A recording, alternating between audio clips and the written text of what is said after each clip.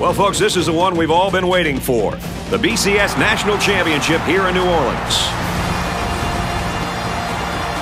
Our matchup features the Alabama Crimson Tide and the LSU Tigers.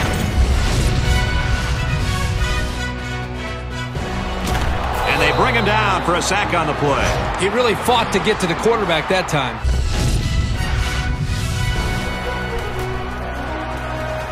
Throws left, picked off. He's into the open field.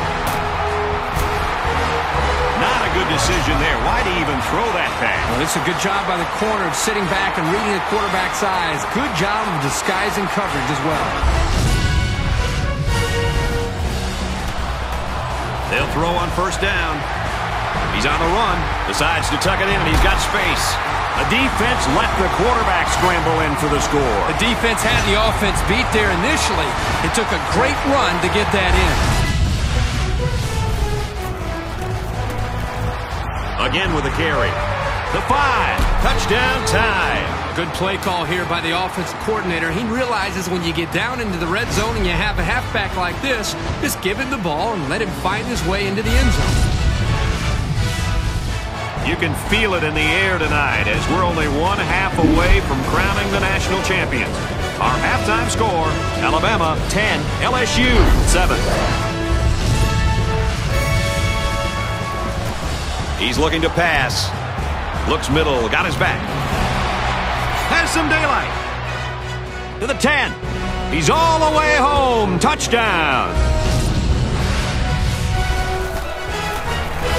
It has the distance, and it's good. Yeah, he got some good leg behind it, and he kicked an accurate ball right between the goalposts.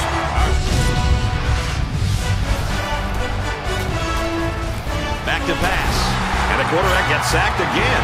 He really fought to get to the quarterback that time. He's certainly shown that he can get it done on a week-to-week basis. He drops back. Defense counted, and the ball comes out. Here he goes. And he's all the way in for the touchdown.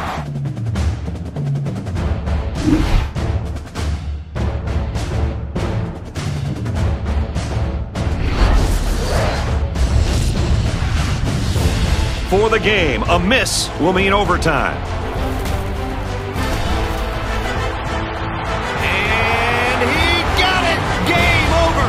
I know that I call kickers head cases, but this kid isn't one. It's like he doesn't even feel the pressure. Alabama is the national champion. So what are your final thoughts on this one, Kirk? Alabama made the journey and finished it off with the national championship.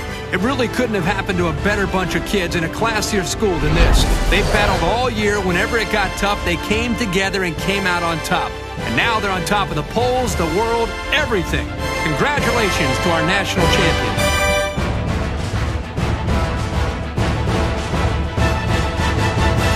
That does it for this edition of NCAA Football 12. I'm Brad Nessler saying so long. For Kirk Herbstreit and Aaron Andrews, we'll see you next time.